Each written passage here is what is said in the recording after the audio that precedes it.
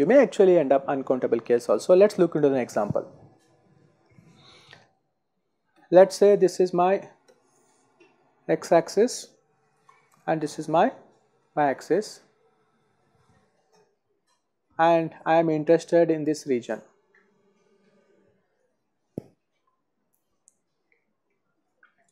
Zero to 1, 0 to 1. So just think of a geographical location which is like a square area, 1 unit square area, which is represented by x and y coordinates. Okay. Now I am interested in this square area, this is my region, and I am interested in, let's say, some particular point here, and my omega is all xy which are between 0 and 1, and also my second axiom said that probability of omega has to be 1, then only it is a proper probability function, otherwise it is not a probability function. Now let us look into this. Suppose let us say in this region x and y, for any xy pair, okay, and that xy you gave a strictly positive number you assigned, then if I am going to sum them over all of them,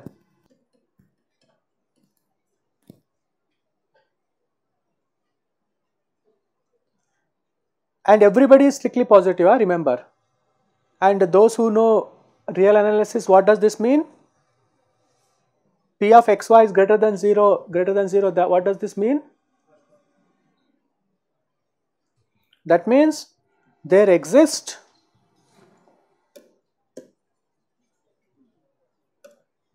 an epsilon positive such that P of xy is greater than or equals to epsilon, right? If Pxy is greater than 0, there exists a positive epsilon such this has to happen. If this is the case, what is this number is sum is going to be?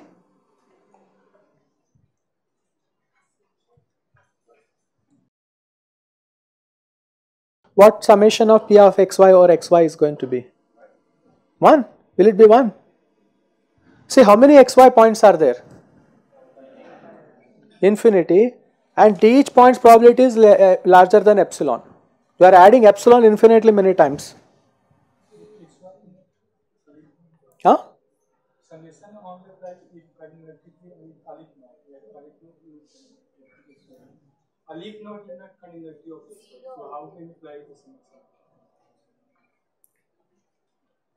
Yeah, I mean, these are just all possible xy's. If you want, you take it as an integration instead of summation. Do an integration, that is fine.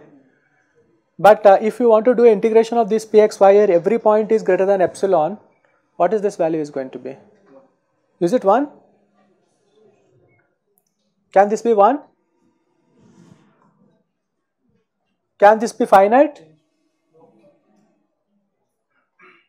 Can the summation be finite if every point is greater than is going to be greater than epsilon here?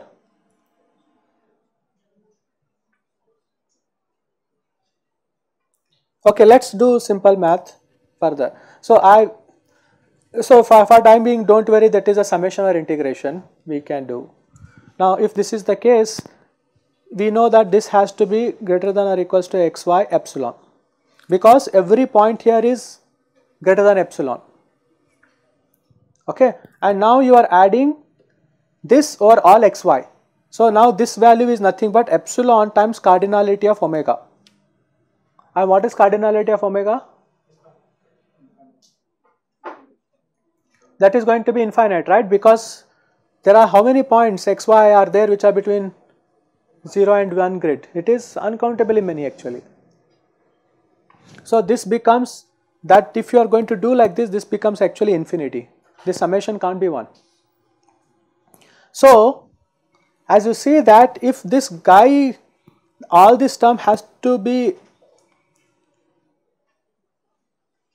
if this guy has to be 1, that is this value has to be finite, many of the pxy has to be 0.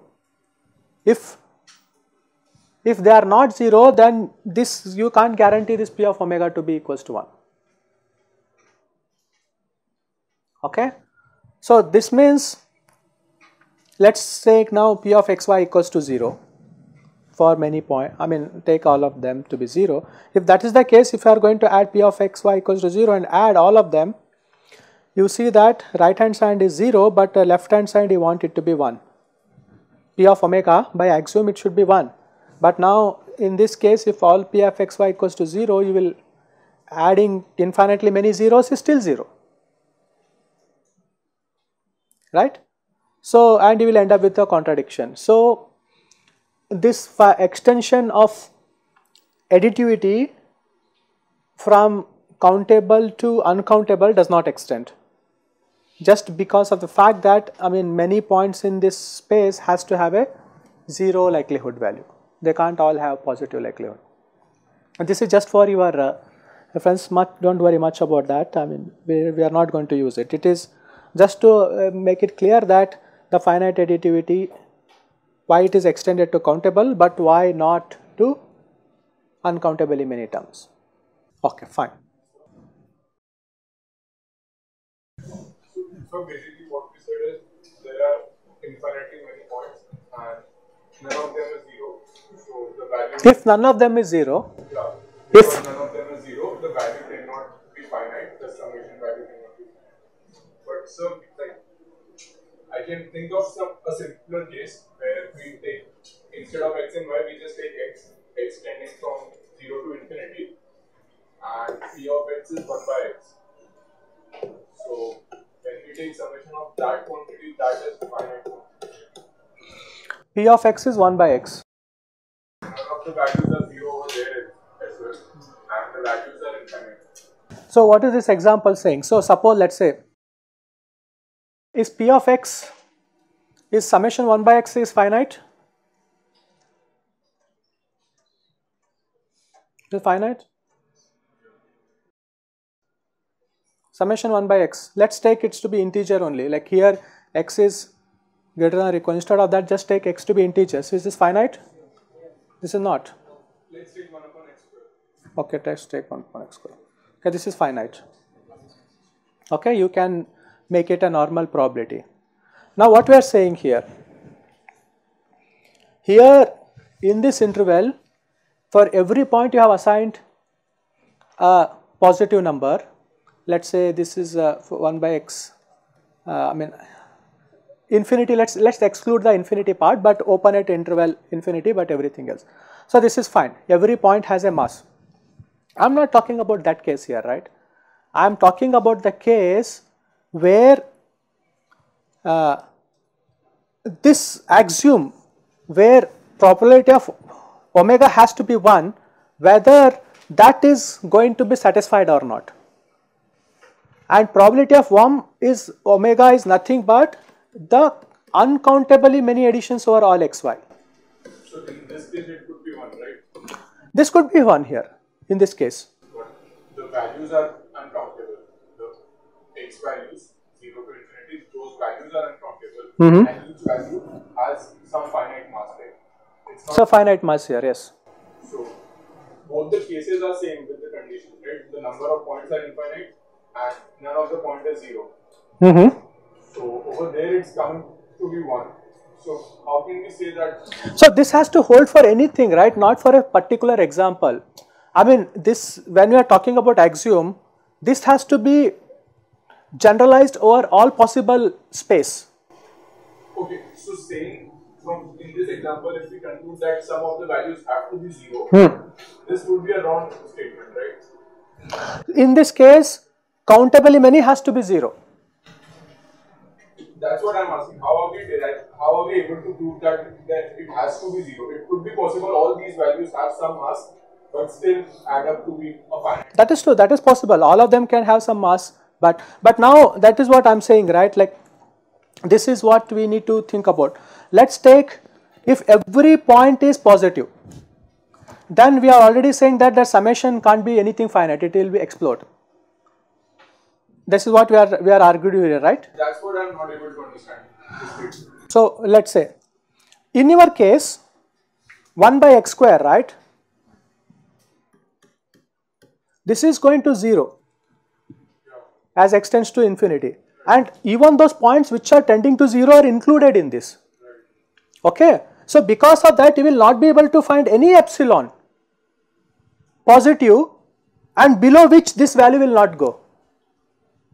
That epsilon here is arbitrary in this case, but where, I mean, what I am talking about is if everybody is positive with some fixed epsilon, this condition is violated. But the example you are giving is that epsilon itself is tending to 0. Okay, so we have to somehow be careful when we are dealing with uncountably many points. Okay, so that is why, like, I mean, most of the arguments we are going to make it for the finite case, and wherever it is easy to extend it to the uncountable case, we'll do, but otherwise we will not get into that. That's why, like, people have built nice sophisticated theories in terms of measures and all. I mean, those things we'll study in advanced classes. Okay. Okay, next.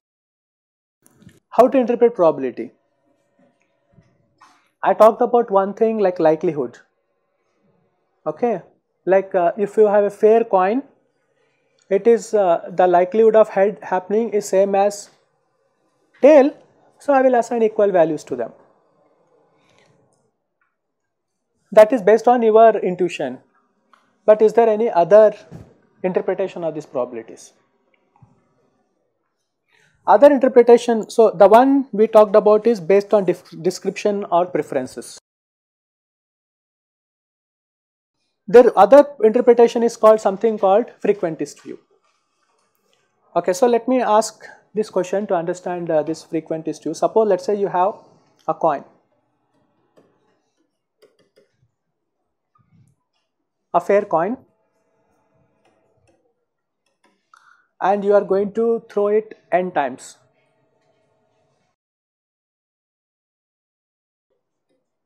And out of this n times, let's say you are going to see this many times heads and these many times tails. And naturally n1 of n plus n2 of n has to be equals to small n. This is the total number of tosses you have made, out of which n1 is. Now let's look into this n1 by n of n. So what you are doing in this, out of n trials, you are trying to compute what fraction of the time out of this n outcomes, what fraction of them are corresponding to heads, right? Now what do you expect this value to go if I increase n to larger and larger number? Tends to what? 0.5. Why is that? Your understanding is if the coin is fair, in the large number of trials it must have happened equal number of, I mean it should, its fraction should be almost half, right? So that is what, like, one could think probability as the fraction of the time it is going to happen when the experiment is done repeatedly. And repeatedly means you continue till infinity.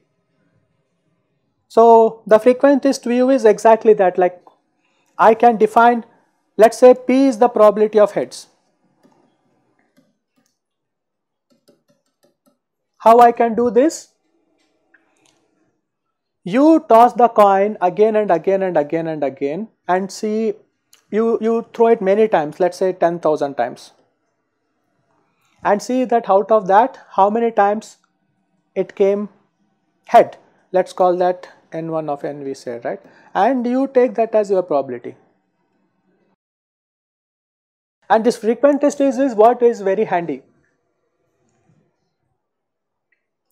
Okay, let's say, suppose let's say in we have all these drugs that have been come up, right, which have been went through various trials, and they said that the efficacy of my drug is 86%, or my efficacy of my drug is 95%. What does that mean? How did they come up this number? It's not like they just put its likelihoods on that.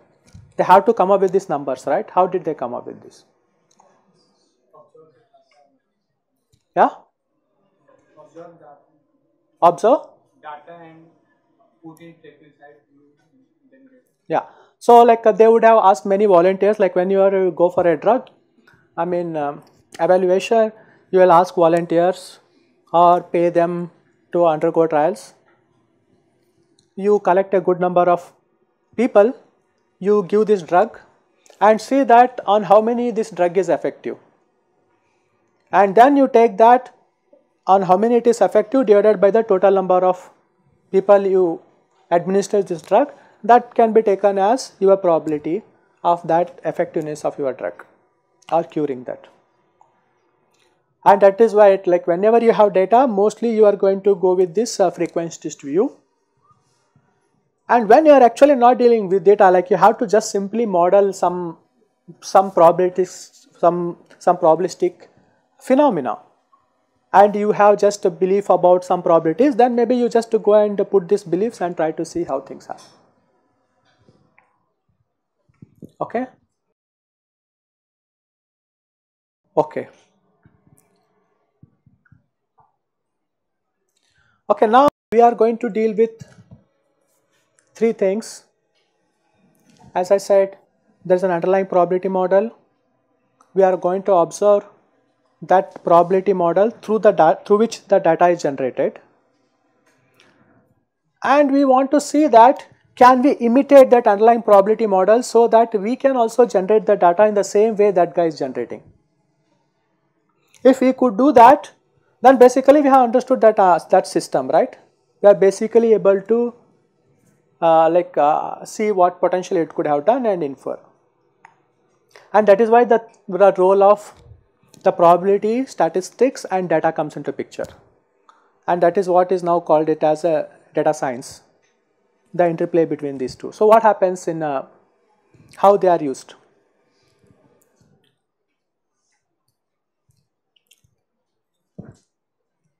So probability and statistics, these two things, they kind of provide us a framework to understand the underlying phenomena and then make what we call it as consistent inference and also consistent reasoning and predict and make.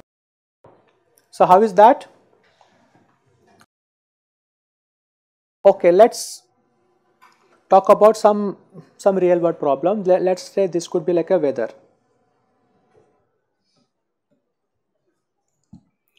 And in the weather, I am interested in predicting whether it is going to rain tomorrow or not. Okay, I am interested in that. So if I know that how the weather affects, like how the rain comes based on what factors, everything, then I kind of myself build a probability model and then predict whether the rain is going to come based on that. But weather is very complex. Like I can't simply understand everything like based on which some weather phenomena happens. So what we actually do is, this is a real world weather, but we try to model it according to some probability model. This is our model. So this is reality, this is our thing, model is ours, the reality is the real world problem. So now what we are trying to do is, we are trying to understand this real world problem using some probability model. And when we try to build some probability model, I will say that this will come with some parameters. Probability, when we are going to do models, the models will come with some associated parameters. Now, just assume that real world problem is also another probability, but it is going to use some particular parameters and I don't know those parameters. If I know those parameters, maybe my real world model is as good as, my probability model is as good as the real world model. It is just that maybe I don't know those particular parameters that is using. But then what is good is I can get the data from this real world problem, right? Like whether I observe whether it is going to rain tomorrow or not, and I have like that I have recorded whether it rained or not in the past 10 years on each of these days. So I have this data. I can use this data, try to do the inference. What could be the possible parameters that are going to explain this data, and how to effectively identify and estimate those parameters. All these things, this statistics is going to tell me how to do that. And once you use those parameters, you go back and use them in your probability model and see that what your probability model, this is your built model, is going to tell, like whether it is going to rain or not. Then you actually observe what happened, and then you know that whether what you predicted and what data set they are same or not. If same, good. If not, you know that you made a mistake. Your probability model is not good enough, it needs to be improved. Okay, so you take that and you use the again further statistics method to improve the parameters and go back and improve your probability model. You try to continuously try to do this so that your probability model tries to give as good as predictions, where your predictions are, you are making lesser and lesser errors in your prediction. That means you have tried to understand the real world problems and your probability model is trying to capture that well. So this is the interplay between all the things, and I mean, if you just think of the forecasting, weather forecasting, this is exactly happening. And people have been collecting this data by putting sensors at various places, and based on that they estimate the parameters and use that parameters to use in certain probability models. Based on that they predict whether it is going to, what the weather is going to be, and then they will see that what actually happened, get a new data, and for that they will try to improve the parameters, and this continues. Okay, so that is why it is very important that we understand probability models and see how to use the data to make inference and get a good parameters for them and improve this probability model so that they capture the real world problems well. Okay, I think we already exceeded time, we will stop here.